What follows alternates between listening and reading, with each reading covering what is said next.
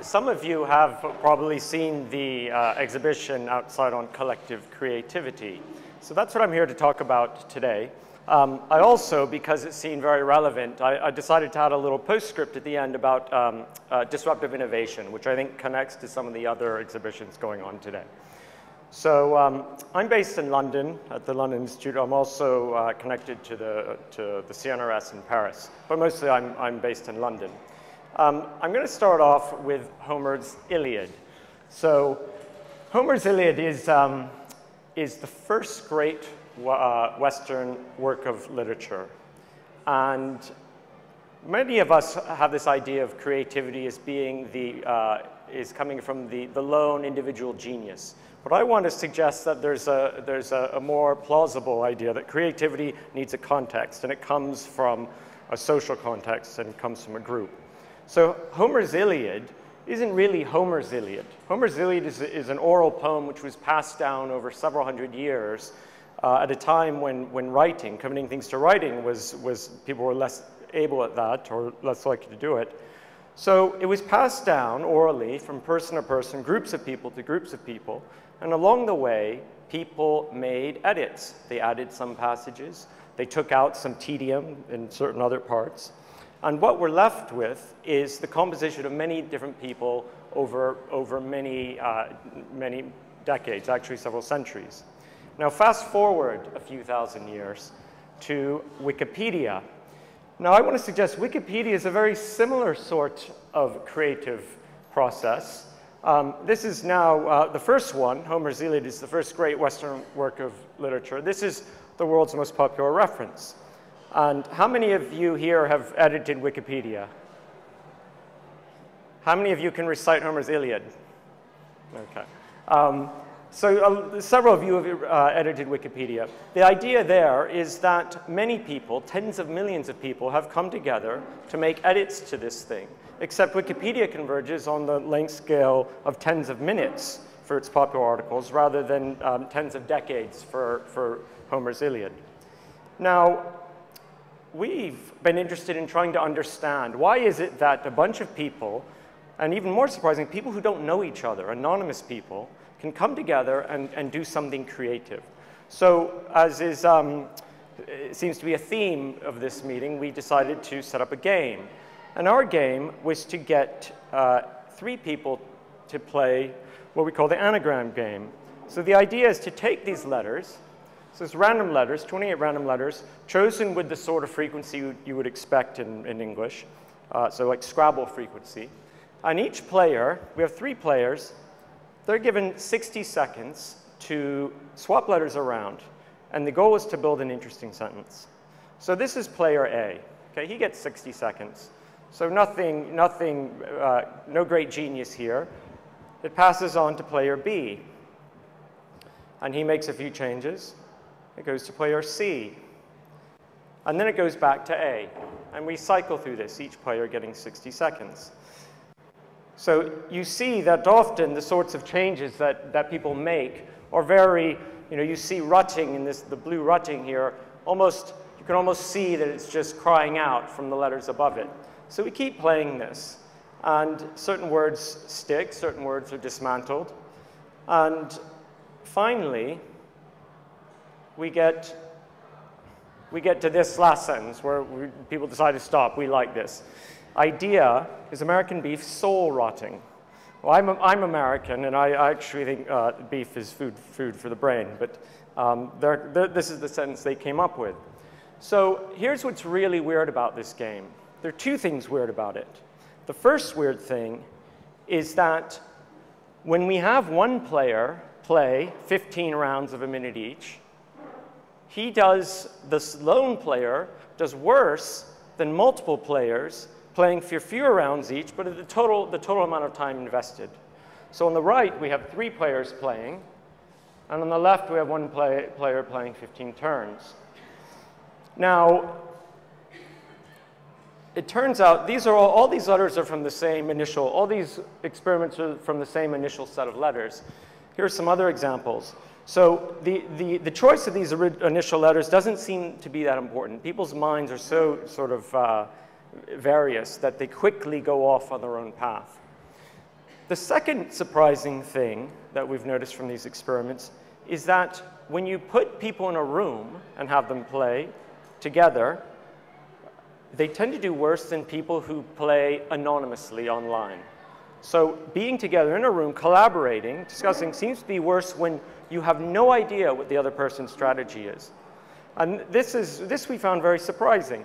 One of the things we picked up on is that when people were in the room together, if you're about to destroy my favorite word that I built in my last turn, and we're going to walk out the door together at the end of the experiment, you're a little bit nervous about this sort of social awkwardness of editing something that I've created. Whereas when we're anonymous, we don't care about destroying other people's, what we think is, we keep their good bits and we tear apart their bad bits. So how is it that, that multiple people, without a common strategy, so these people are not cooperating, right? How is it that they can create something potentially more creative, in fact more creative it seems, than an individual on his own? So there are three conditions that we hypothesized. The first one is constrained freedom. So what do we mean by constrained freedom? Well, nowadays we tend to worship this idea of the ideal of infinite choice. And so by infinite choice, if these are 4 blank Scrabble tiles, well, you can pick any 4-letter word you want, right? There are up to 5,500 of them. But if we just give you these 4 letters and you have to choose your word, you're much more constrained, but you're much more likely to engage. So constrained freedom seems to bring in a person's engagement. The second thing that we think is important is what I call self-refereeing. So most of the time, the psychological motivation for editing a Wikipedia article or open source software or playing this game, I think is fascinating. It's easy to think that people edit stuff because they want to be famous or they want recognition, but when it's anonymous, you don't get either of those. So one thing that we've noticed that people tend to assess their own expertise at something and then edit or not based on their assessment of their own expertise. So I don't know how much you know about bananas, but if we look at the 2 Wikipedia articles on banana, one from 2002, and this is pretty much all of it, right? Very simple. The other from yesterday, well, most of us probably could and would be happy to, if it was easy enough, to make an edit to the first entry. But if you saw the second one, you think, well, I'm not a biologist, I'm not a specialist in plants or fruits, so I think I'm going to leave that to the pros. So we self-referee in a natural way. Another way of thinking about this is, for most of us, it's play to edit the other one, it's work to edit the second one. Because the first one, you instantly have something that you can add, like, well, they tend to be yellow in North America and Europe at least. The third condition is this, sounds fancy, scale invariant mutability. What that means in simple terms is that you can edit the thing on small scales and big scales with the same amount of ease. So with language, that comes naturally to us with language. That is to say, swapping 2 letters for us is it takes just as much mental work as swapping 2 words or swapping 2 clauses or sentence fragments. In this, the colors get brighter as they go from letters to words to clauses to sentence fragments. The same is true of Lego, by the way. It's just as easy as, for us conceptually to snap off a single Lego as it is to snap off a whole component, like a wing of a ship, and move it somewhere else. So these 3 ingredients together, we think, give a basis to the potential for collective creativity. Now, here's a model by which we think maybe a model that leads collective creativity to converge. And so the idea is that all of us have a different picture. Let's go back to the anagram game. All of us have in our mind a different idea of what makes a good sentence or a fun sentence or an interesting sentence. So this corresponds to somebody's mental landscape. And moving that gold ball is making a small change. Now, if it's a downhill move for you, this is what you say, your particular landscape, if that's a downhill move for you, it's very easy. But then you're stuck, and it requires work. to go uphill and find another solution. But when you pass the game on to someone else who has a slightly different landscape of what makes a good sentence from the letters at hand, well, the same sequence of letters and pass on to my landscape, I now find that just by playing, going downhill, I can make a move. But then I'm stuck and I have to go uphill to continue, and now I'm bored because I have to work and I want to pass it on to someone else. And by this sequence of downhill moves, as we pass it along, we're able to get deeper and deeper in a better and better solution. So what this highlights is the importance of at least some anonymity. If our landscapes are too close, we're not thrown into different minima so that we can explore the landscape. We've tried this out, as some of you may have seen, also on anonymous mosaic collaboration. So you're given 16 by 16 gray tiles, and you can swap, you can make tiles different shades of gray. And when we had people play this anonymously, they came up, this is one of the sequences they came up with. In this case, they each had 5-minute turns to edit. And one thing to keep in mind here is that this is very much play for these people. They were goofing off, they were having fun. You can see in one case, in the sort of third middle row, they added a halo around, just because I think he got slightly bored at that point. So I want to move on now briefly to innovation and disruptive innovation, because I think it connects to a lot of the things that have been discussed here. So by disruptive innovation, or innovation, so think in terms of Legos. How many things can you build from a bunch of parts? How many things can you build from a bunch of parts? So in this case, imagine you have 10 different types of Lego parts. And along the horizontal is different toys you can make. So that one design that has 5 parts, you can imagine that is the duck that we built. It's got 5 different parts, and it's one of the interesting toys you can make from this. And these R designs are all the interesting stuff you can make. The question we asked is, if you only have a few of those 10 colors, of those 10 components, how many things can you make? And which components do you want to add on so you can make more stuff? So as an aside, I'm a physicist, by the way, and I had to insert this slide because I think it shows how much physicists like tinkering. There is an actual paper about this. A physicist decided to put Legos in a washing machine and turn on the washing machine and then look at what sort of complexes, what sort of things are spontaneously built. And these are some of the more popular things he got out of that. Coming back to how many things can we build from parts, here we're looking at how many things you can build from a set of letters. So we start off with 2 letters, A and B. In English, you can make 7 words. So you add C, and the number of words you can make goes up, 57%. You add D, it goes up even more, 64%, 18 words. Now you add E, there's a threefold, so a 211% increase in the number of things you can build. So E has a much bigger impact. E's that 5th Lego block that allows us to expand our design space in a really disruptive way. Here's the sort of plot of how many words you can make as you discover more and more letters, all the way up to about 100,000 for English. Now, similarly, you could do this with Legos, you could do this with words, you could do it with recipes. So imagine, and we found this database studied by others for other reasons, of 50,000 recipes made from a total of 380 ingredients. Now the question I have for you is, you've got in your kitchen some small number of these ingredients. How many different recipes can you make? So this is what that curve looks like.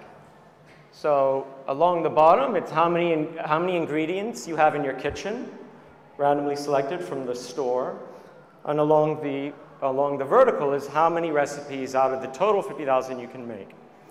Now, what's surprising here is that some of these ingredients are sustaining and some are disruptive. And what do I mean by that? Some ingredients, you add them to your kitchen, and you can't do much more, like parsley. You add other ingredients to your kitchen, like garlic or onion, and suddenly there's a big expansion, and the recipes in that 50,000-page recipe book you can build. And so every time you add an ingredient to your kitchen, you can make more stuff. Well, this plot shows, so look at, say, the blue top curve, that is onion. That shows the sort of the percentage increase in recipes you can make as you add it to your kitchen at any given point, as you expand the number of recipes you have. So what it's saying is that certain building blocks, certain components, certain Legos or letters, or in this case recipes, are glue-like. They allow us to combine other complexes or components in new ways. And in a sense, you can think of these as serendipitous innovations or serendipitous components, because their true value isn't realized as soon as we adopt them, but their true value keeps on showing into the future as we add more and more components. And it's these serendipitous innovations that I think are very exciting and allow us to innovate in that broad sense of the word, including technologically. So here gives an idea. This is our sort of plot of innovative, or sorry, rather serendipitous ingredients. And without going into detail, along the x-axis is the true sort of value of the ingredient, and along the the horizontal axis is how much it's undervalued until later on. So you see here that things like basil, tomato, pepper, their true value kicks in only later on, and it's those ones that we should adopt early because they allow us to increase our design space. So I'm going to stop and summarize there. There are two things I mentioned which are related. One is about collective creativity. The other is disruptive innovations. I think that the idea of a collective or emergent creativity is exciting because for a long time we have been limited in our creative potential mostly by the individual mind. So most mathematical proofs are done by one or two or three people. Most great works of literature, putting aside things like the oral poems, are created usually by one person.